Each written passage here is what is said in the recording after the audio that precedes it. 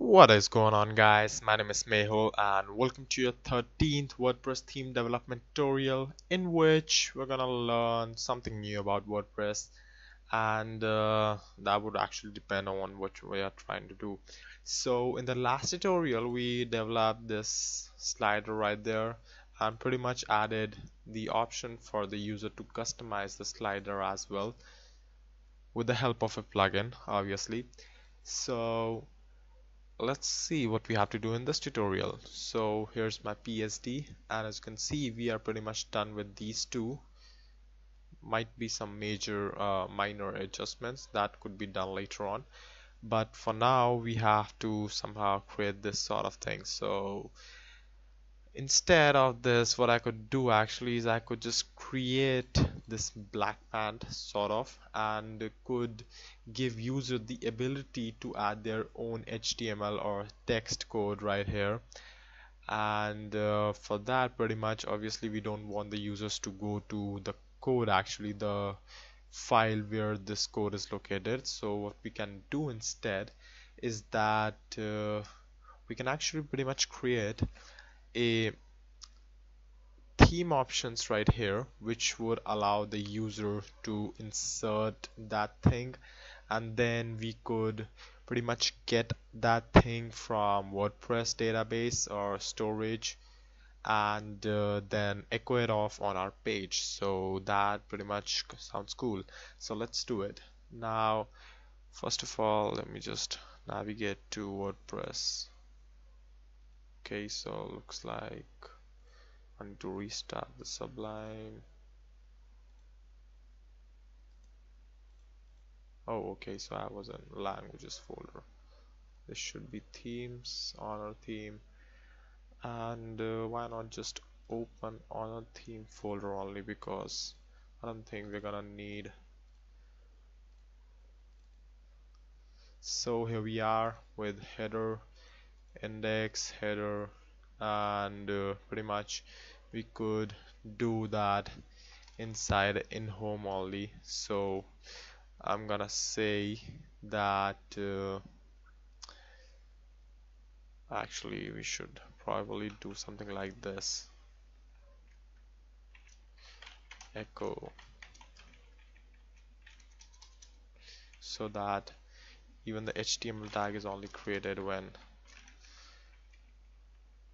oh no, not this one actually.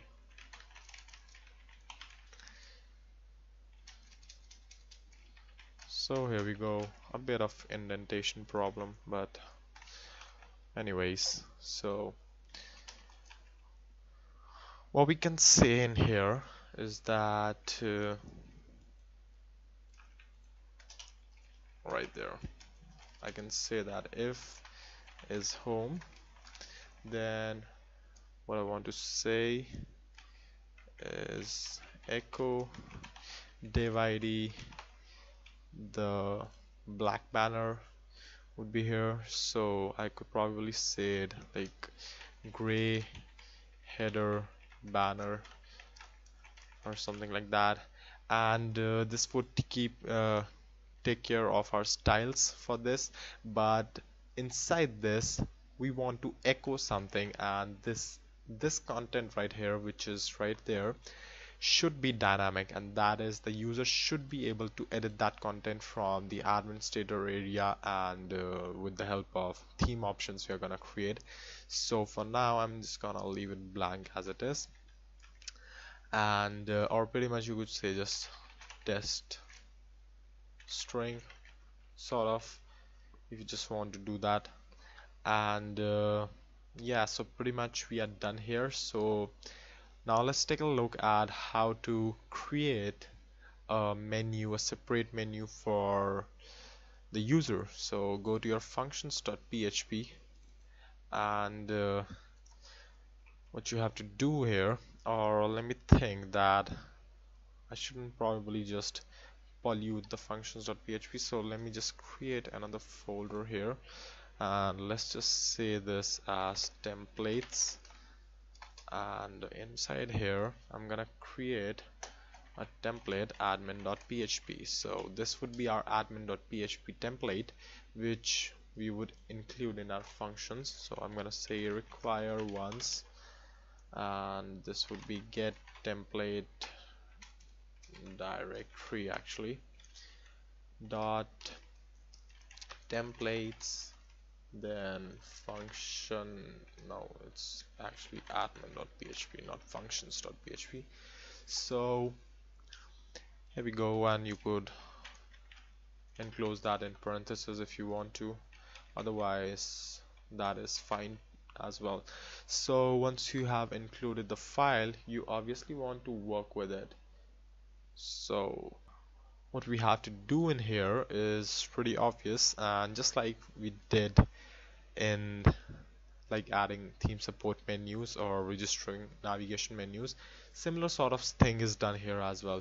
So first of all, let me just open the PHP tag, and I'm gonna create a function named, let's just say I name this function as theme admin page, and I'm gonna say inside here we have something known as add menu page, and as you can see, the autocomplete plugin listed all the required arguments we need to supply. So the first one is the page title, so let's just say this is options. Then the menu title would be the one which probably appears right here, just like settings is the menu title for now. So let's just change this to theme options actually, and change this one to options, or basically settings. That kind of looks formal. Then capability is actually what kind of role, what kind of position of users can pretty much access this. So I want it to restrict to admins, so I'm gonna say this is manage options. And then we have the menu slug, and the menu slug is actually what it is. I'm gonna show you. So when you go to, like, you know, sometimes what happens is that right now it's not there, I cannot see that. Yes, no, not really. Yeah, you can see that right here. It shows you theme.com/wp-admin admin.php, and then this page, and then some sort of thing. So this is a slug for this plugin and for this page. So you can see that actually admin.php is some sort of different file which is actually not loading right now, but this is the slug which is used here. So your menu page might be on similar sort of thing. So for your slug, let's just say this is theme option, theme settings, let's just say this is official theme settings, sort of. You can just make it unique somehow. Then for function, we need to specify a function which you want to associate with this function, and that would be kinda, how your page looks like, because this function would be fired off whenever this function theme admin page is just done. So let's just name it for now theme init, and make sure you surround that in the quotes as well. Then icon URL. Now icon URL, you could just probably insert an icon there, but what I'm gonna do instead, and probably you could do as well, is that just go to Google and type dash icons, and these dash icons are actually provided by WordPress itself, and they are pretty sweet, and they are kind of text-based icons, the ones like Font Awesome. So they are available from WordPress dashboard only, so that kind of makes a lot of sense to use. So you can see that there are a lot of icons, and you could pretty much pick up any one of the icons you like. So let's say I'm gonna go with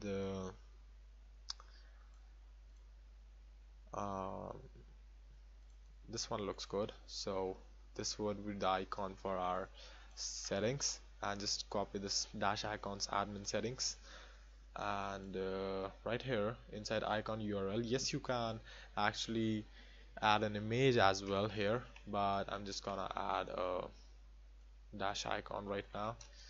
So the last argument leaves us with position. So what this position is actually is that where your menu would be placed. So I don't remember exactly the position numbers, but there's some sort of number associated. So the dashboard is probably 1. So you see that there's a sort of gap between dashboard and post, and that is because dashboard is 1 and this is, I guess, 3 or 4, then 5, 6, all the way down. So for example, the person who wanted to insert sliders, this sort of thing, before comments would have actually just calculated the position of this comments and then would added that position right here in his or her own plugin to be the next number after this comment. So if I write like 100, which would be the next number to the, I guess the settings is the last 99 or something, so 100 leaves me to the very bottom. So if I gonna add that, and I'm not gonna reload right now because we haven't done a lot of stuff, so we need to create first of all another function which is the theme in it, and pretty much let's just leave it blank for now, and make sure you add action. Then admin menu would be the argument, and then you have to supply in the name of your function, that is theme admin page for me. And now pretty much you could reload this, and as you can see actually we have a sort of conflict, so this sort of looks a lot similar. So change this to this one maybe, and let me see, it's for tools actually. So let's just make use of this one. Is it for something? No, not really. So dash icons menu, and right here we go, and make sure you change that from settings to, let's just say, theme, or I don't know, what should we name that, uh, customize maybe, so that might look better. Let's reload, and as you can see we have changed this to customize, and the icon is changed as well. But if you can see that once I clicked on this icon, it takes me to wp admin, admin.php, and page official theme settings. So that is your slug right there. So that's how you pretty much create a theme, and what inside what this would be like, hello, and if you reload, ta-da, you can see that hello is echoed out just like you wrote here. And you could pretty much do like h1 settings page and close h1, because WordPress automatically takes care of stuff, because WordPress has some styles already defined for you. You can see that it has all that font weight and all that stuff ready for you to work on. So you could pretty much do a lot of stuff here, and then I could actually say like input type text, placeholder, middle text value, and then pretty much, you know, you get the idea what I'm gonna do right now. So middle text value, then whatever the user would enter and save, it would automatically get displayed in here. And if I reload, actually we didn't do that stuff right there. So theme slider says me 1500 by 86, but the images doesn't look like they are. So we can do for this is probably